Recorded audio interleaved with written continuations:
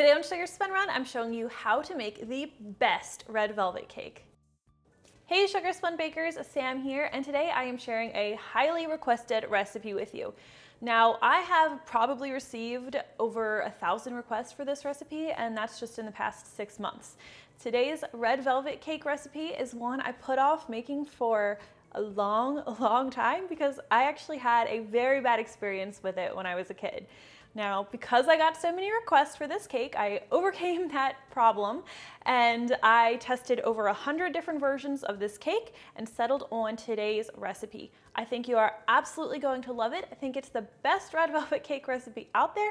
So let's go ahead and get started by preheating our oven to 350 degrees Fahrenheit. Of course, you're going to need a large mixing bowl, and we're going to add 2 1/4 cups of all-purpose flour to this bowl. We'll also be adding 1 3/4 cup of granulated sugar. And for my red velvet cake recipe, I also like to add 3/4 cup of firmly packed light brown sugar. This adds a little extra depth of flavor, a little extra moisture to the cake. Now, a good red velvet cake should have a subtle chocolate flavor to it. It's not really intense, but it should definitely taste a bit like chocolate cake. We're going to be adding 3 tablespoons of natural cocoa powder to today's batter. Some cake recipes use less cocoa powder, that way the red color comes through more vibrantly, but I really hate sacrificing flavor for color, and also those neon red cakes, they just kind of look fake. They look like they were made with Play-Doh, so stick with 3 tablespoons. We'll also be adding 1 1/2 teaspoons of baking soda and 1 teaspoon of salt. Now whisk these ingredients together until they're well combined. When I was like 10 years old, my cousin had a red velvet cake at her birthday party that my aunt had made, and it was delicious, but that was the day where my relationship with red velvet cake went completely downhill, and it took me 20 years to come back from that.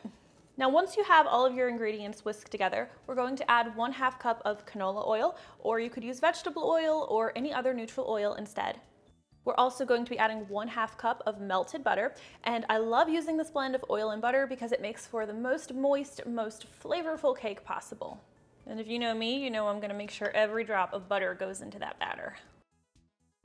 Now, I like to combine the oil and butter with the dry ingredients here. The mixture is going to be a little bit thick, but you want to stir everything together with your spatula. And as you can see, you do not need a stand mixer for this recipe. You could use one if you'd like, but using a spatula works just fine for me. So this mixture will be thick and crumbly at this point. That's totally fine. It's supposed to look this way. Next, we will be adding 2 large eggs plus an additional egg yolk, which is going to help make the cake a little bit more tender, a bit more rich. Now, I recommend these eggs be at room temperature before adding them. It just helps everything combine nicely. Before adding them to the batter, I like to lightly beat them together. We'll also be adding 1 tablespoon of vanilla extract and 1 teaspoon of white vinegar. Stir everything together until these ingredients are well combined. And you want this mixture to be smooth when you're finished combining the eggs. Now, the next ingredient you need is 1 1/2 cups of buttermilk, and ideally this should also be at room temperature. Now, buttermilk is a classic essential ingredient for red velvet cake that helps give it its signature flavor and its moisture. But if you don't have regular buttermilk on hand, I do have a very easy substitute that I've explained in the printable recipe below. Just go down to the notes section. Now, before I add the buttermilk, I like to add my food coloring in with the milk and whisk it together. I find that this just makes it easier to color the batter evenly than if I were to just drop the food dye right into the batter. Now, I'm going to be using gel food coloring. I am using AmeriColor Super Red. You will need 2 teaspoons of gel food coloring, or if you want to use liquid, you will need 1 ounce. Now, I know there are some of you out there who want to tell me that red food coloring is not a part of traditional red velvet cake. Before you comment, please read my blog post where I talk a little bit about red food coloring. And yes, I have the heavy duty bottle because I tested a lot of red velvet cakes. You can get one much smaller than this. So we'll just whisk together the milk and the food coloring, and if it looks a little pink, that's fine. Now just gradually stir this milk food coloring mixture into the rest of your batter until everything is completely smooth and lump-free. So even though I'm an advocate for red food coloring in this cake, it's that food coloring that actually put me on bad terms with red velvet cake so many years ago. It's actually my uncle's fault. He used to like to mess with me, and he told me that if I ate a red cake, it would make me very sick. I don't know if he wanted my corner piece or not, but that's what he told me, and it kind of stuck with me. I like to use just a little bit at a time to eliminate the chance of any splatter happening. Now, if you opt to not use food coloring, you can still make this cake. It'll still taste good. The color will just be more of a light brown. And honestly, if you're going to leave out the food coloring, just make my chocolate cake instead. I mean, that color is something else. Once your batter is nice and smooth and very red, you'll want to grab two 8-inch baking pans. Now, I do include notes for baking this in different size pans in the printable recipe below.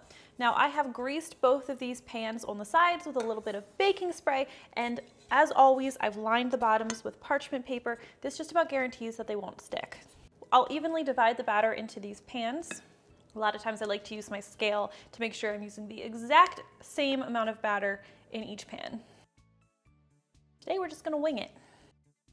We'll take these over to our 350° Fahrenheit preheated oven, where they're going to need to bake for about 40 to 45 minutes, or until a toothpick inserted in the center comes out clean or with a few moist crumbs. Let these cakes cool for about 10 to 15 minutes in their pan, and then I like to run a knife along the inside of the pan, just in case anything's stuck, and carefully invert each cake onto a cooling rack. Thanks to that parchment paper, we have no problem with sticking. Now, you'll want to make sure you let these cakes cool completely before you cover them with frosting. But once they're cooled, you can go ahead and place the first one onto your cake tray. Now, red velvet cake is traditionally frosted with ermine icing, and that's what I'm going to be using today. I just recently shared this video, so I will be sure to drop the link in the printable recipe. But alternatively, you could use cream cheese frosting, which also pairs really well with this cake. These cakes usually bake up nice and flat for me, but if yours have domed, you can certainly level them off with a sharp serrated knife once they've cooled. Now, I told you guys how my uncle told me that if I ate this red cake, I would get sick. And of course, I didn't believe him, and I ate more cake, and I ate more cake. And then I went home, and I got really, really sick.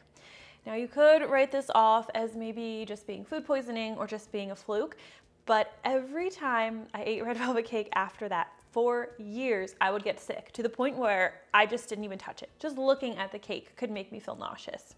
Now, because of that, I was actually determined to not put a red velvet cake recipe on the blog, but because so many of you asked, I spent a lot of time overcoming that aversion, and over 100 red velvet cakes later, here we are. And I'm happy to say I don't get sick anymore. I got over whatever mental block was in my head. As with many of my cakes, I like to do a rough crumb coating first, then pop this cake in the fridge or freezer for about 10 or 15 minutes, and then the rest of the icing will go on cleanly.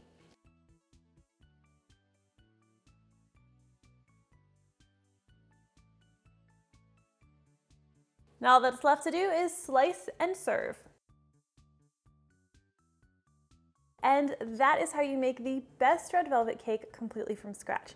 I hope you guys enjoyed this recipe, and if you did, make sure to check out my playlist on 4 cakes that every baker needs to have in their cookbook.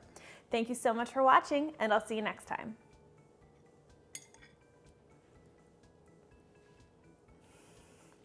That's a good cake.